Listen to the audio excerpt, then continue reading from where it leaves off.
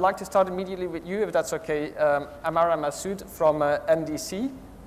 NDC, who are also the implementation partner for Temenos, a well-known banking platform, core banking system that has been going around for decades and that is now looking to see how it can transform in this evolving world.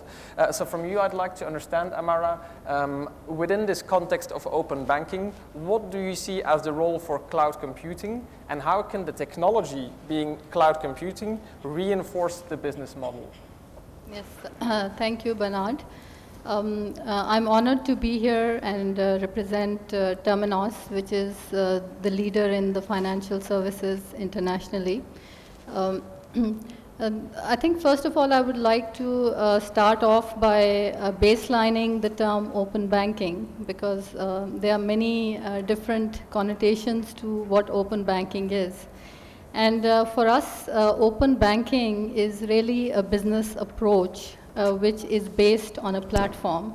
So when a company or a bank is saying that they are doing open banking, they are basically, the whole business model is based on a platform-based approach, where they are bringing in various processes, where they are bringing in various business services, and they are bringing in various technology components and providing that as a basis to expose their data to outside ecosystem. And this is very important, and as you know that in Europe, PSD2 is certainly happening right now.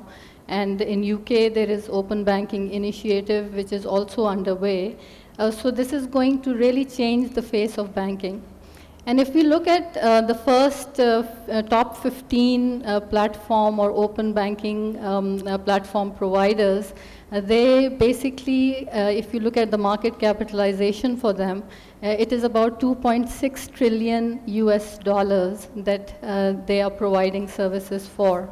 And every country, when the regulator plays an important role, where they allow them to expose the data and allow them to expose the processes and business functionality so that they can add to the revenue streams that they already have, and they can also compete in the world where the Alibabas of the world are coming in as their competitors, and banks can now compete by using the open APIs. In terms of what is happening in Pakistan for open APIs, I think my colleague here from JS Bank will be talking about some of the things that they have already done. But in general, I think, because the nature of the whole economy is changing very fast with the onset of Alibaba buying Telenor Bank, it is very important that the regulator moves very fast on this. And in order for any bank to be providing open APIs, the cloud computing technology is really a must for that.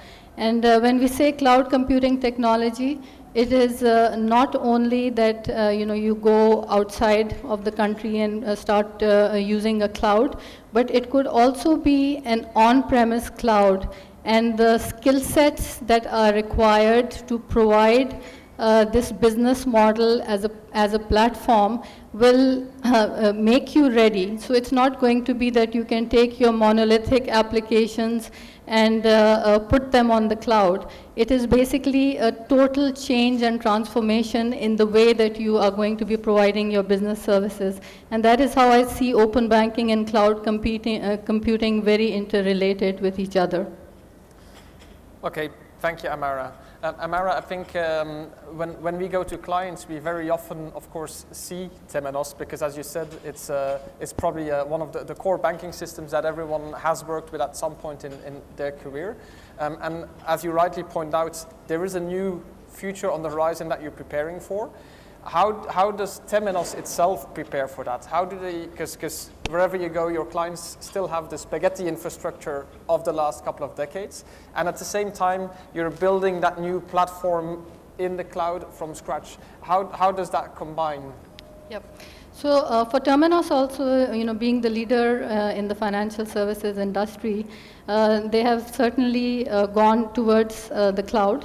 They are offering, the different banking services as part of the cloud, and they are also providing APIs to hook on to the various fintechs.